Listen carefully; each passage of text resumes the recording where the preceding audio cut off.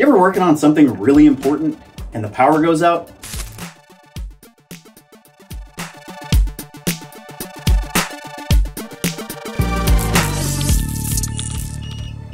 All right, so if you notice, all the power shut off with my server still running. That beeping is my UPS letting me know that we lost power, but the server's still up and going. So what I'm gonna do is I want the rest of my business to stay on when there's a power loss. So I'm gonna install an entire UPS for my whole business. Now, before we begin, let's talk a little bit about UPSs and what they do. I've got a few different versions here Schneider sent me. Thank you, Schneider, for sending me a whole bunch of UPSs, but there's a few different types that we have, and there's one that we don't even have here, which you will see here in a minute. That's a monster UPS. Sneak preview. So we've got some smaller versions like this. It's 425 VA or 255 watts. You'll notice on these that it says battery plus surge, where over here it just says surge. So a lot of UPSs actually come with surge protection.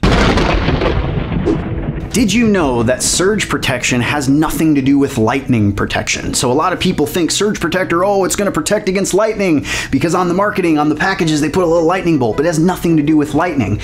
All a surge is when a piece of equipment turns on, say like an air conditioner, turns on, it sends so much current at first that it surges the entire electrical system inward.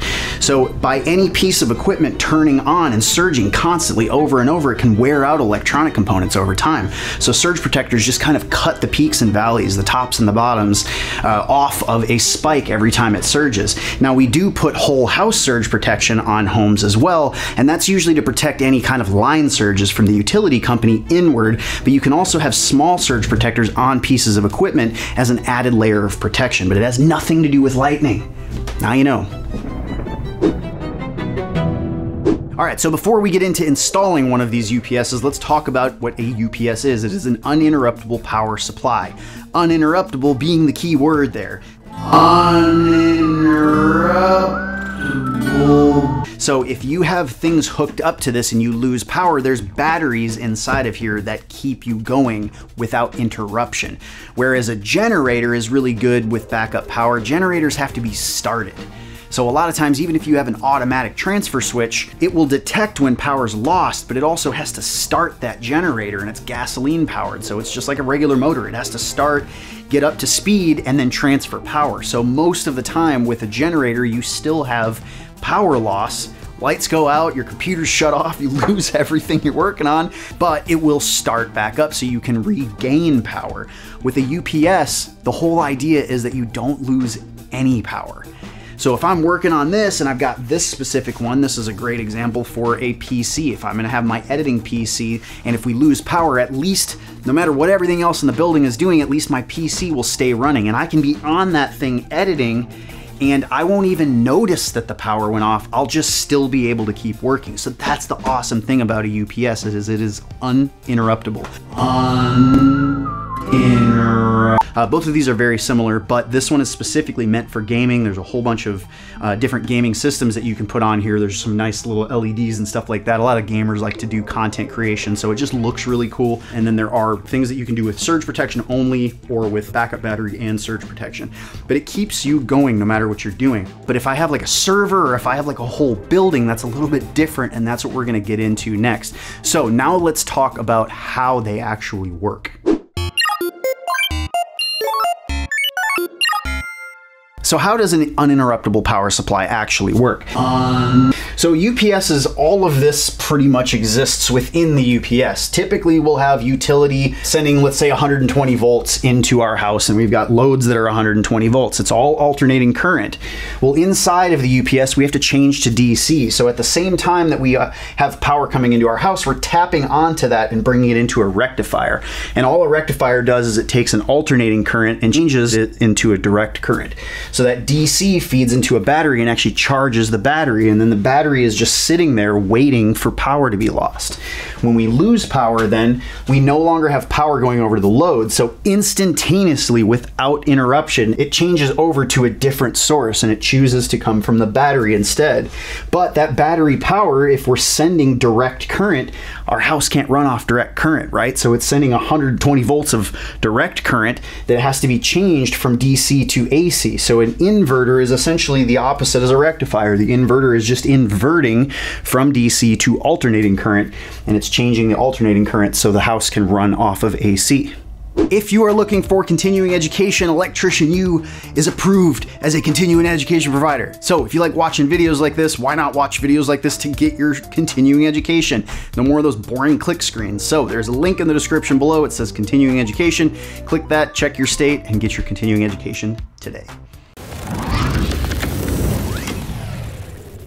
So a UPS on the inside is essentially just a whole bunch of batteries.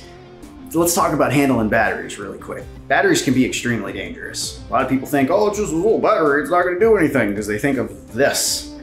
This is only 1.5 volts, right? There's not a lot to this, but there is a lot of capacity. That's why it's bigger than a AA or a AAA. There's a lot more current that can flow, and it's 1.5 volts. But we can get more voltage out of a battery, and we can get more amperage out of a battery if we stack multiple of them together. So if we were to take 3D batteries like this, each one of these is 1.5 volts. If we were gonna add them in series, meaning in line with each other, positive to negative, we're gonna increase our voltage. So we have 1.5 volts. If we touch this to this, we have 3 volts. And if we touch this to this, we have 4.5 volts. So now we're increasing our voltage, which can be a lot more dangerous. So anytime you're dealing with batteries in series, just understand you have the same current through this whole thing, but you're increasing the voltage. Now, another really dangerous situation is when we put them in parallel. So if you stack batteries like this is parallel. This means that we take all of our positives, connect them together and bring that one wire out to the load, connect all of our negatives together and bring it out to the load. Now we're keeping the voltage the same. It's still only 1.5 volts. Now we have triple the amount of current that can flow. And this can be really dangerous. If we short this situation out, we just connect our positive to our negative, now we have triple the amount of current that can flow. So that can be an incredible amount of current, and it can burn the insulation off the conductors, but it can also make these batteries explode. It's a lot of current flowing at one time. So either way, when we're talking about batteries in series or we're talking about batteries in parallel, we need to be careful when we're stacking batteries. When you're working with batteries, just be very careful.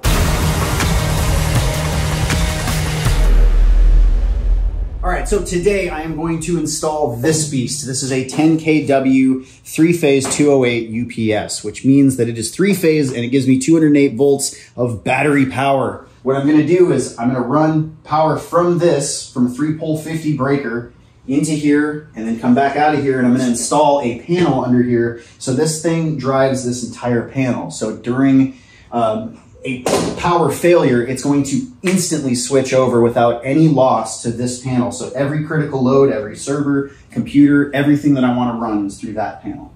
All right, so let's go.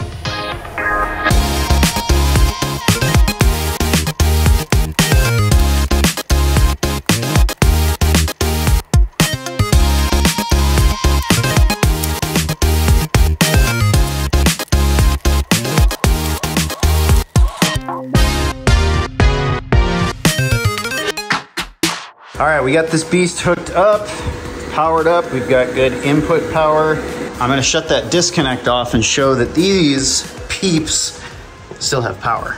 They're over there working hard, getting stuff done. All right, so here we go.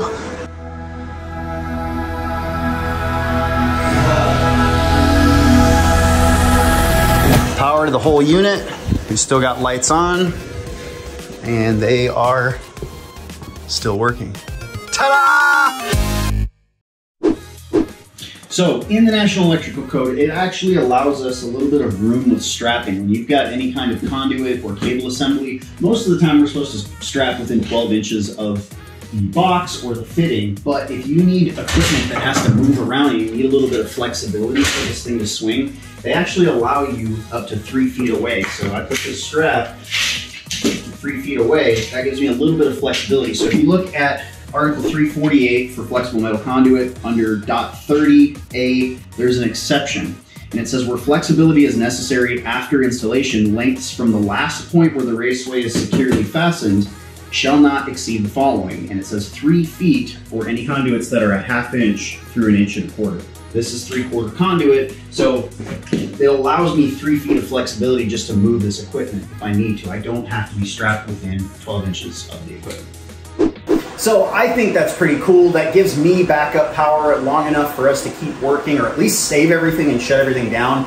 You can get more capacity out of these things. You could add entire banks of batteries. You can run multiple of these. The more batteries you add, the more capacity that you get during power failure. So I just think they're rad. You should think they're rad. If you want to find out more about them, there's a link in the description below. Click on the Schneider Electric Easy UPS. Love you crazy people. Thanks for watching. See you next time.